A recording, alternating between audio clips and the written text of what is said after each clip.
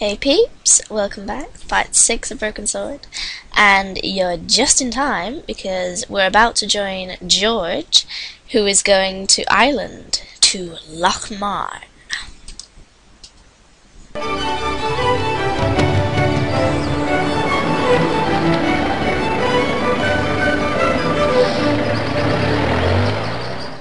Several hours later, I arrived in Ireland, the Emerald Isle. I'd been lucky to get a bus from Dublin to the tiny village of Loch Mar. On the way out, the driver told me there was only one service a day. Well, that's unfortunate. Well, anyway, here we are in Ireland. Now, first thing we're going to do is talk to the boy stood here. And I have to tell you, he's one of my favourite characters in the entire Broken Sword series. He's just hilarious and a gem. Hi there. What? What's your name, kid? Who are you calling kid? Who the hell are you? Well, we are George Stobart, aren't we? I'm George Stobart, and I'm with the good guys. You're a head case, mister. A few sandwiches short of a picnic. Cut the crap and tell me your name. Liam McGuire. What are you doing hanging around the bar, McGuire? I'm on the run from me dad. Why? Did you do something bad? I ain't done nothing, boss. You can tell me, kid. Is it your dad? Oh, sir. He drinks every last penny down his evil throat. And there's me poor old mother, bedridden and dying of presumption. I tried to buy her Presumption. chopped firewood for Father Mahoney till me fingers bled. The old skinflint cheated me too, but I took the pennies he gave me back home.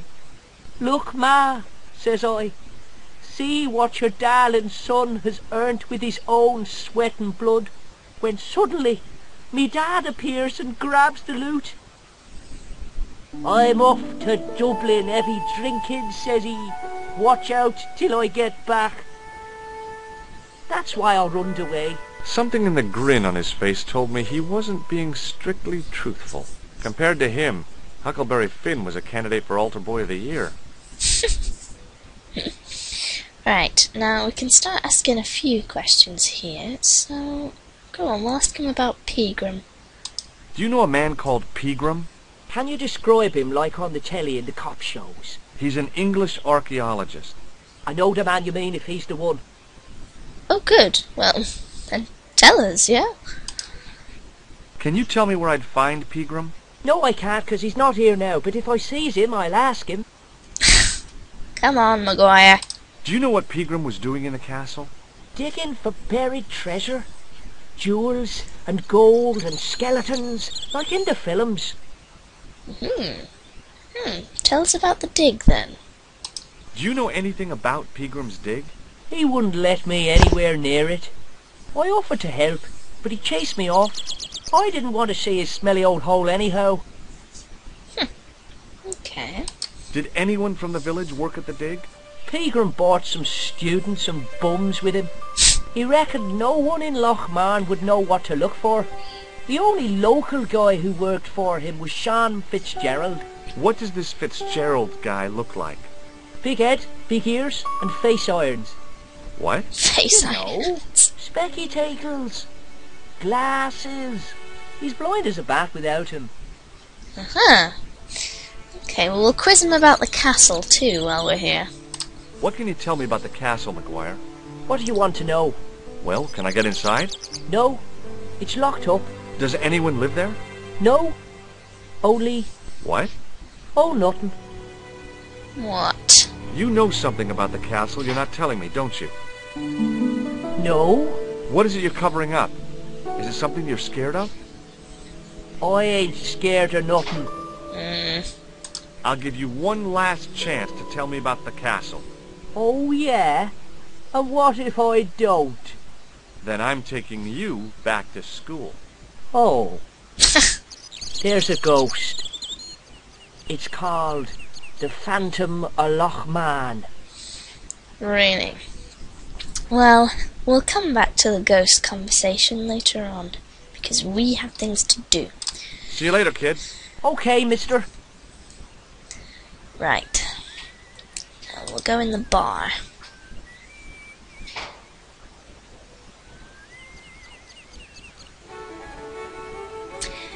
Well, guess we found Sean Fitzgerald. Right there. But we don't want to talk to him yet. We want this towel that's under this guy's arm. The man's arm lay across the towel, preventing me from moving it. So you gotta time this right when the guy moves his arm. As the man raised his arm to drink, I snatched the towel away. There we go. Right. If we talk to this guy here. Hi, my name's Stobart, George Stobart. Hello there, mister. What can I do for you? Now we'll ask him about Pegram. Do you know Professor Pegram? Do I know him? Do I know the good professor himself? No, I don't.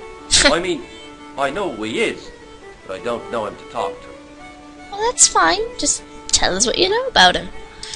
Do you know anything about Pegram's excavation?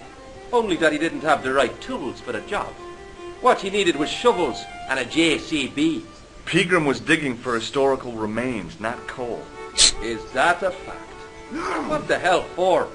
It's the science of archaeology, Pat. Understanding how people used to live by what they've left behind.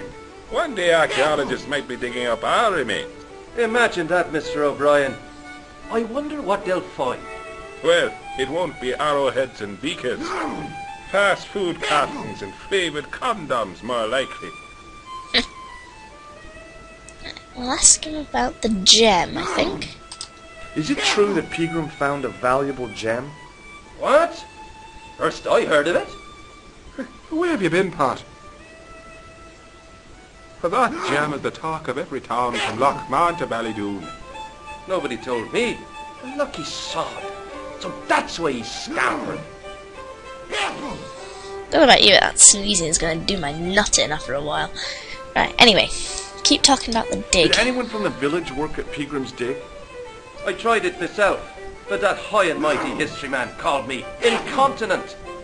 What a nerve. Hadn't I dug more holes than the rest of them put together? Think he meant incompetent. Right.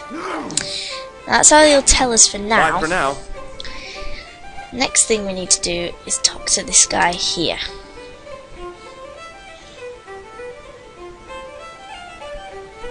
Hi there, old-timer.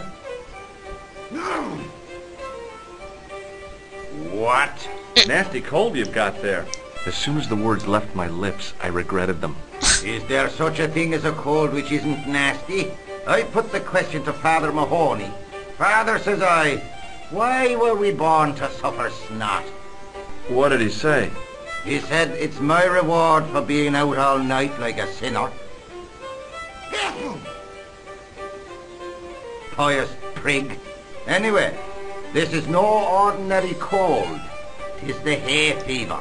Pollinosis? Thank you. You're not a policeman, are you? Excuse me? Police? No, I'd know it if you were. Right. Yes, we'll ask him about Sean Fitzgerald. I'm looking for Sean Fitzgerald. Have you seen him? Never heard of him. Don't you come from around here? None of your business. I didn't ask where you come from, did I? I'm from California. That's your problem. Alright then, we'll ask about Pegram then. Do you know Pegram, the archaeologist? That's the scrawny fellow who was poking around at the castle, isn't it? No, I don't know him. Okay. Were you aware that Pegram was conducting an archaeological dig? I don't meddle in other people's affairs. They don't interest me. Fine, can we buy you a drink? Can I buy you a beer? Very kind, I'm sure. But I don't drink the stuff Leary sells. What's wrong with it? I've seen what it can do. Fair enough. Guess we'll leave it at that then. I'll see you later. Now, we need this guy to get out a piece of wire.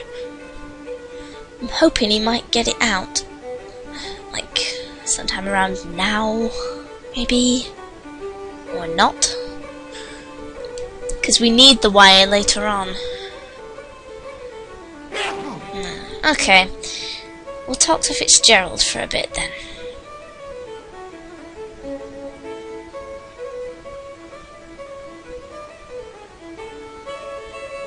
Mr. Fitzgerald? What? I need to speak with you urgently.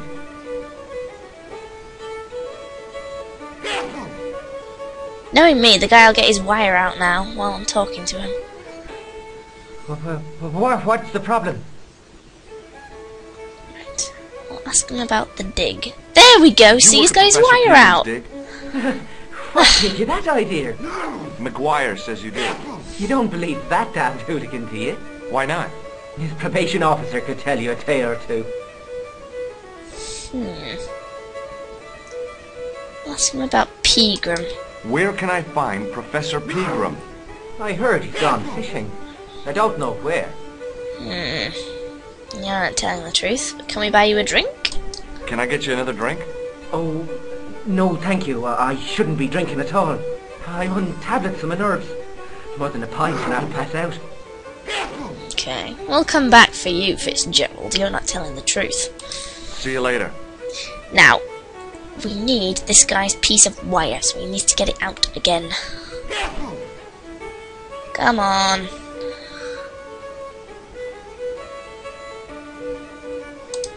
Bring George over here.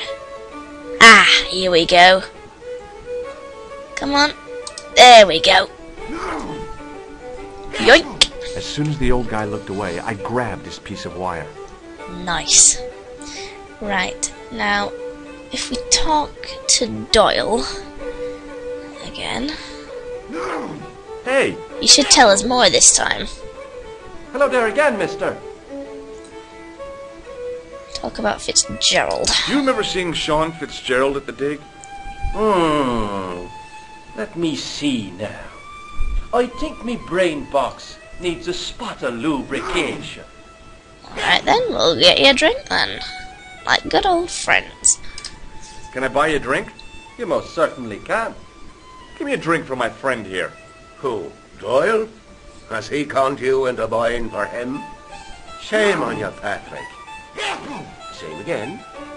Just a point this time, Michael. 1 point of brown coming up. Just a pint. How much more has he had? Now then, you ready to open up? Do you remember Sean Fitzgerald now?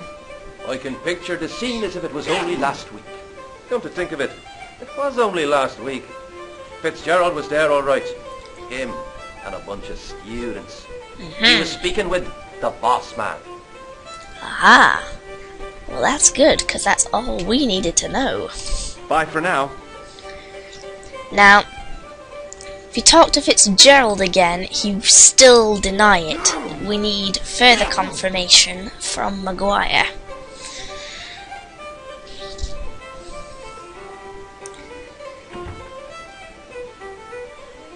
Right. Come on, McGuire, reassure us. Hey, McGuire. What do you want to know? Are you sure Fitzgerald worked at the dig? Oh, yes. It was him, all right. Would I tell a lie? Well, he denies it. I saw them together only last night. I wish you'd told me that sooner. What were they doing? Pegram gave Pixie a box. He didn't look too happy about it. I knew it. Really? But how am I going to persuade him to part with it? Break his fingers. No, I couldn't do that. I could. Thanks for the offer, kid, but I'll try a more subtle approach. Chinese burns? Do you know where I could find Fitzgerald? He's inside, but you won't get no sense out of him. How come? Is he drunk? He's like a frightened rabbit. A real bag of nerves. Why, the fella's scared of his own shadow. Okay. Well then, I think it's time we confronted Fitzgerald. See you later, kid. Okay, mister. Right, so I guess it's time for us to confront Fitzgerald, but in the next video. So, see you there, peeps.